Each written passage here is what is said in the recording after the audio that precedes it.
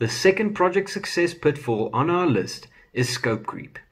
I doubt that I would have to elaborate much when it comes to this project management monster, as it is probably one of the most recognized causes of project failure and stakeholder dissatisfaction. Now, before we go into detail on scope creep, let's quickly revisit what the project scope is. Essentially, the scope of the project can be defined as the extent of the project work consisting of everything that will and will not be included in the project. In other words, it refers to all the outputs that the project will produce, also referred to as the product scope, as well as the work that is required in order to produce it, which is often referred to as the project scope. The scope of the project is usually defined in the project scope statement and the work breakdown structure. These documents combined are known as the project scope baseline, and it may only be altered by means of formal and documented change management systems. Now back to scope creep.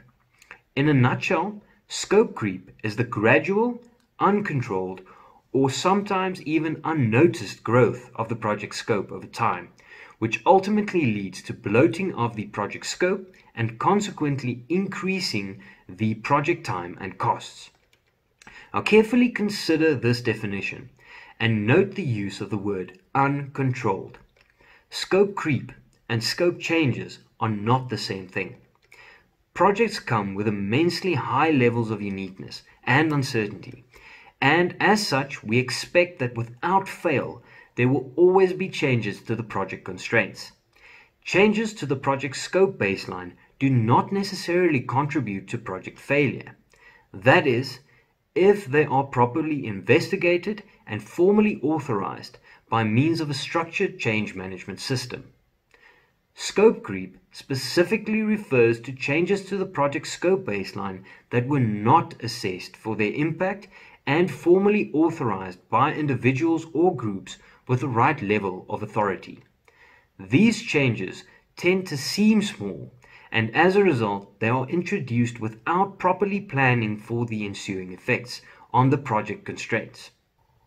The effects of compounding on these small changes are also something that should always be considered, as a bunch of seemingly insignificant changes, when considered holistically, may have adverse effects on the project budget and schedule. As I have mentioned, there are cases in which changes to the scope are absolutely necessary to ensure that the project creates the business benefit which was intended. Care should be taken, though, to ensure that these necessary changes are appropriately processed and authorized, else even the necessary scope changes may constitute scope creep. There are various factors that contribute to scope creep, the most prevalent of which, in my experience, are the following four. An ambiguous or ill-defined definition of the scope. An ill-defined scope can be the result of several things. It could happen that the project team did not sufficiently elaborate on and refine the initial scope as captured in the project charter, or the work breakdown structure was not developed with due cognizance of all the deliverables that have to be created.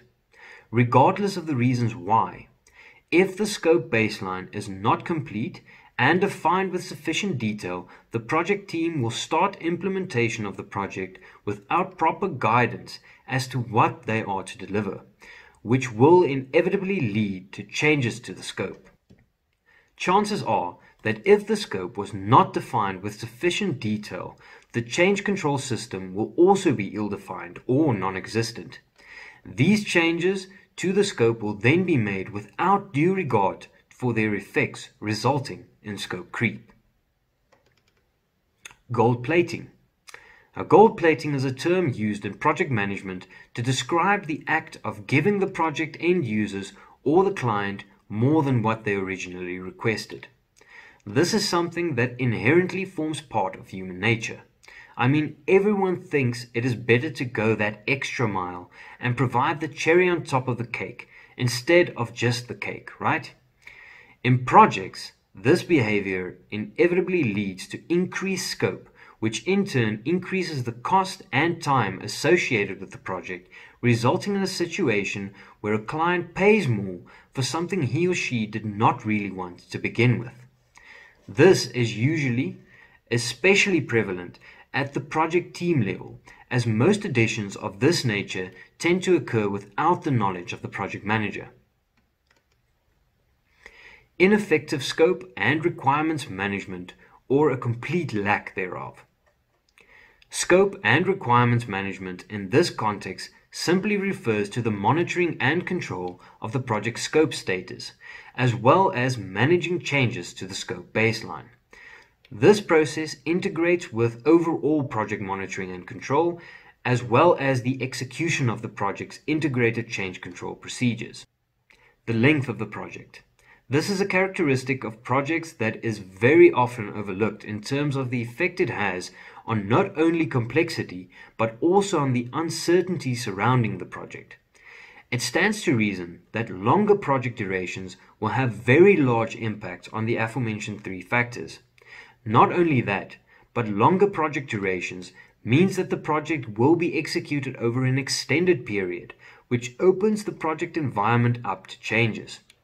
These changes may be deemed necessary, but care should be taken that value-added changes are still processed correctly and with due cognizance of the importance of integrated change control procedures. Another drawback of longer project timelines is that the project team has more time to introduce changes which they may deem necessary without following due procedure, thus resulting in more gold plating of the project scope, with its ensuing negative impacts on the project schedule and budget. These four factors, in my experience, are the biggest culprits when it comes to scope creep, and by effectively managing and avoiding them, you are sure to avoid this silent project killer. Now, before we take a look at how to counteract these four factors, let's first spend a little time on a general tip for combating scope creep, namely project team communication and briefing. What I am specifically referring to here is ensuring that the project team is acutely aware of the dangers of scope creep, thus effectively deterring them from adding to the scope without following procedure. Before a project really starts, usually after the project initiation phase has been concluded, I recommend holding a kickoff meeting with the project team, or at the very least the core project team, who will be the managers of the various sub-projects in the work breakdown structure. In this session, take the time to orientate the team and brief them on the scope and the intended business benefits the project is supposed to realize. Also take the time to brief them on the importance of strict change control procedures and the dangers of making additions to the scope without the knowledge of the project manager. Make sure they are aware of the adverse effects these changes may have on other project constraints, and in the process deter them from introducing any such changes. Good communication is of cardinal importance in all project matters, and the same holds true for communication with the project team.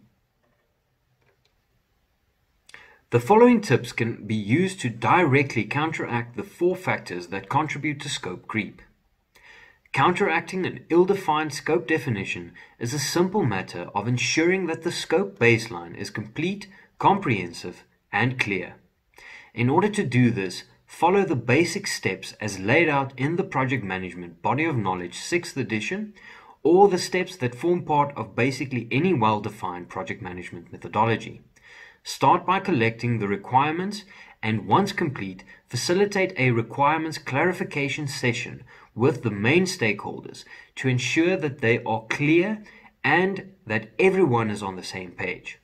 Once the requirements have been reviewed and approved, start compiling a comprehensive scope statement and create the work breakdown structure by decomposing the scope into subcomponents based on the envisaged deliverables. Then create the work breakdown structure dictionaries, which contain more detailed information of each of the work packages. Once the scope statement, the work breakdown structure, and the work breakdown structure dictionary have been completed, arrange a meeting with the relevant key stakeholders to review them and approve them as the scope baseline. This baseline can from there on out only be changed through formal change control procedures. To counteract gold plating, the same approach discussed as a general tip to combat scope creep can be employed. Make sure the project team are fully aware of the dangers of introducing unauthorized changes, and make sure that they know that the project's success is dependent on delivering exactly what was defined and approved in the scope baseline, no more and no less.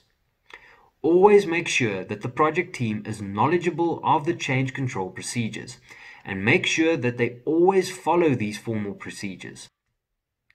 Seemingly insignificant changes may have adverse rollover effects. For instance, if the development department changes the colors of a warning system interface, it can have adverse time and cost effects if a different department has already developed and printed the user manuals. It seems insignificantly small to change a few colors, but it may result in the need to do significant rework by other project team members. This simple example can be used to make team members aware of the possible effects of unauthorized changes. Counteracting the third factor is a simple matter of including scope control and scope monitoring guidelines in the project management plan and implementing a thorough and strict change control procedure. Make sure that the scope is actively monitored throughout the project execution and enforce the change control procedure on any changes, no matter how small they may seem. The change control procedures should include a change request form, which must be submitted for all changes. The change request should then be reviewed by the project manager, and the proposed change should be subjected to a thorough impact assessment, during which all possible effects of the change should be considered. The results of the impact assessment are then submitted to the Change Control Board together with a recommendation from the project manager for final approval or rejection. If the change is approved, the project baseline and affected project documents should be updated, and the implementation of the change should be monitored and controlled as part of scope monitoring. Doing this will ensure that only approved changes are implemented and that their effects are duly incorporated into the project baselines, thus effectively managing stakeholder expectations. The last factor, project length, is one that cannot really be influenced all that much. If the project has a long project life cycle consisting of several phases, this cannot be changed. What can be done, however, is to make sure that the project is planned and implemented in a phased approach, with detailed plans and baselines in place for each phase. Once a phase draws near to its end, do the thorough planning for the next phase and update the overall baselines and plans as well. This ensures that the moving target, which is the end of the project, is managed in small, manageable chunks, which allow the project team and project manager to enforce much greater control over the scope. Also make sure that all of the aforementioned measures are in place. The important thing about scope creep is to be aware of it and the dangers it poses. Make sure that no unauthorized changes slip through the cracks, and your project is bound to be healthier and more successful.